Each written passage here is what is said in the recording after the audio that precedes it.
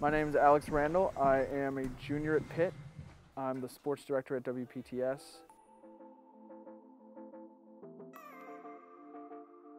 And welcome back inside WPTS Studios in the William Pitt unit. I'm Alex Randall.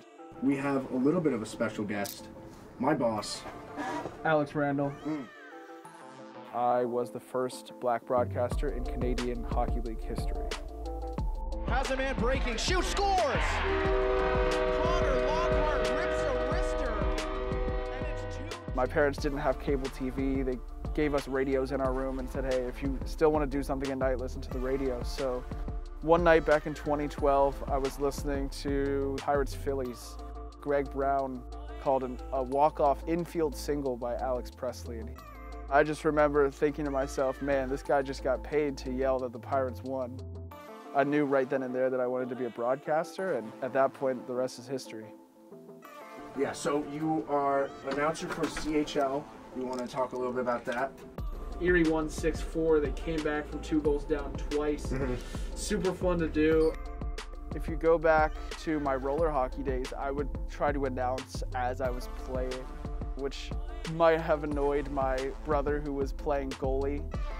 It was definitely a start and a foundation for sure. I just knew I wanted to call live sports. I didn't really know how I was going to be able to do it.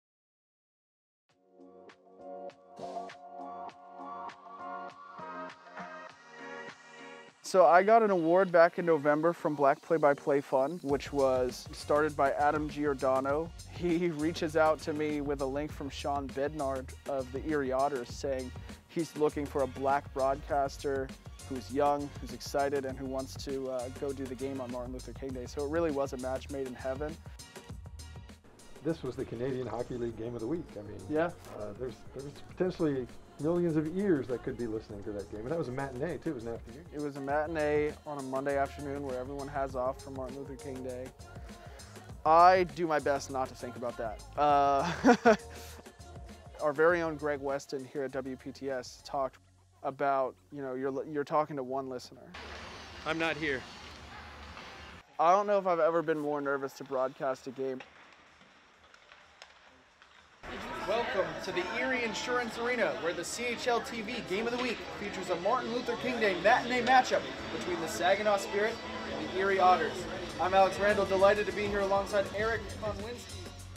You know, I started off a little sloppy like a lot of people do, and then eventually throughout the game I got better and better. And I think considering it's my first hockey game, considering it's the first time I've ever gotten to do that with these teams, you know, I got to give myself a pat on the back because it could have been a lot worse. I think it was overall pretty well. I know I can do better. Door with Lockhart, down the wing, sends a late man, Saginaw scores! Getting through the first sequences of goals and saves and shots and hits and all the things that hockey brings, I think it just slowed me down and settled me. Lockhart has a man breaking, shoot, scores! He passes in front, and there's a goal! Comes in, passes in the front, it's in! Gary Durant's tried to make the pass, it hit off the defenseman's skate.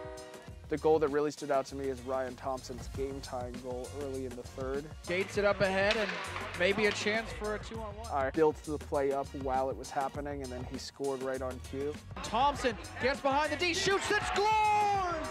Eric, my broadcast partner, pointed out to me that he had 0 goals on the season. And so I was able to say it's his first goal of the season, which was a nice moment for sure. Thompson with his first goal of the season! And the Erie Otters have tied it. Everyone who I worked with at Erie was super nice. Eric was great, Sean was great.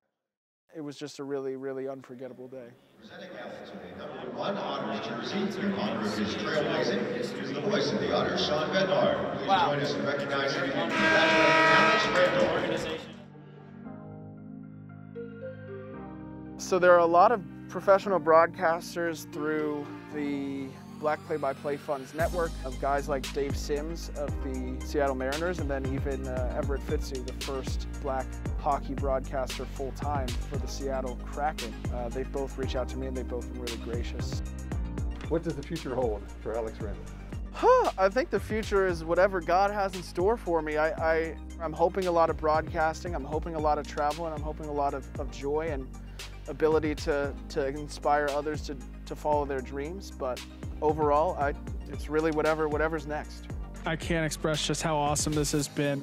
First hockey game, first black broadcaster, and I've said it in a lot of interviews for those of you who have been following this story. I'm glad I'm the first, but the reason I'm glad I'm the first is because I know I won't be the last. It's always good to hear unique perspectives that haven't been heard before, and it doesn't just have to be black broadcasters. It can be Latin broadcasters, it can be Asian broadcasters, it can be LGBTQ broadcasters. So I'm just happy to be a small part of what hopefully is a wave of diversity within the sports world. And yeah, maybe we'll get into some Winter Olympics and so much more on your student home for all things Pitt sports, WPTS Radio.